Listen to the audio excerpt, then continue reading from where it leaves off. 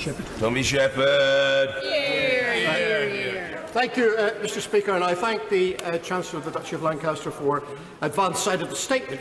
It allows me to begin by pointing out the glaring omission in what he told the House a few moments ago.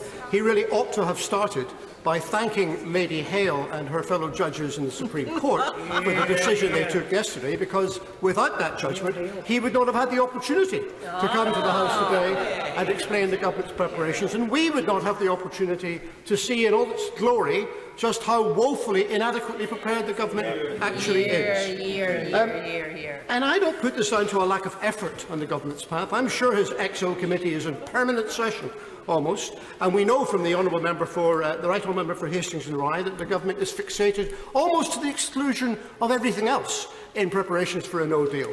But the fact that we are so far away from concluding those preparations is simply a testament to the enormity of the task and the fact that it is simply not doable in the next 5 weeks. And as a result of this, rather than be honest with the House, the Secretary of State is indulging in euphemisms and wishful thinking and banter and jokes.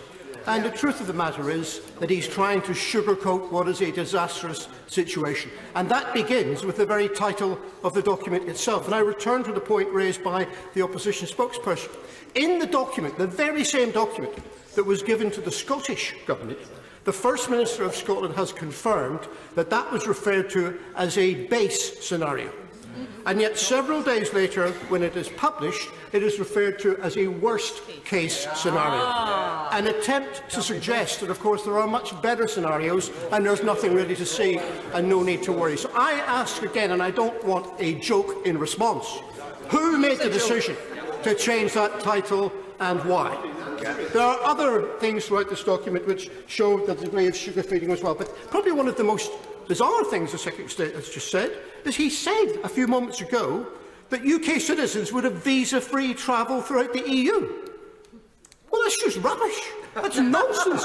In the event of a no deal, the very fact of a no deal means that there will not be that. That's what no deal actually means. So either this is an exercise in self-delusion or a willful attempt to mislead the House, but whatever it is, it most certainly is not the truth, and we ought to be given the truth. Mr Speaker, surely the point is this, and this is my principal question to the Chancellor of the Duchy of Lancaster. Surely the time has come now to assess, is it realistically possible to get a deal to leave the European Union on the 31st of October? The House has considered this question and come to a judgment that it probably would not be possible, and therefore it is necessary for the government to apply for an extension to the process. I want to know from the Minister, will he accept that mandate from this Parliament? Will he do and act as a member of this government to make sure that it is implemented, or will he continue to flout the will of the House and proceed on preparations which, frankly, are to prepare for a situation which is now unlawful according to the law of the land? So I want to know, will he commit to discharging the mandate given to him? Will he follow the law of the land? And also, will he confirm to the House whether or not he has had discussions with the Prime Minister about doing anything other than that?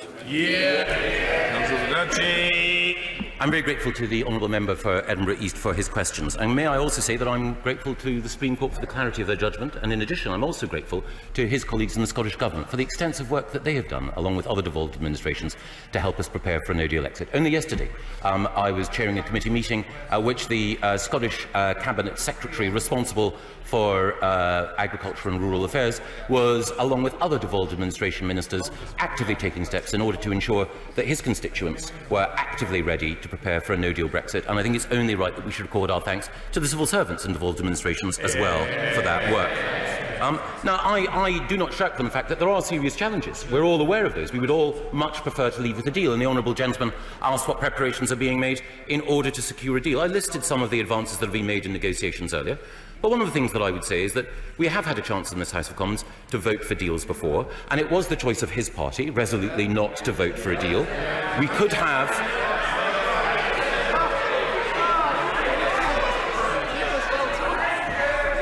The right honourable gentleman should plough on. Agreement We could have a withdrawal agreement if only members of the Scottish National Party were as good as their word and put the interests of Scotland ahead of narrow, sectarian, secessionist and separatist arguments.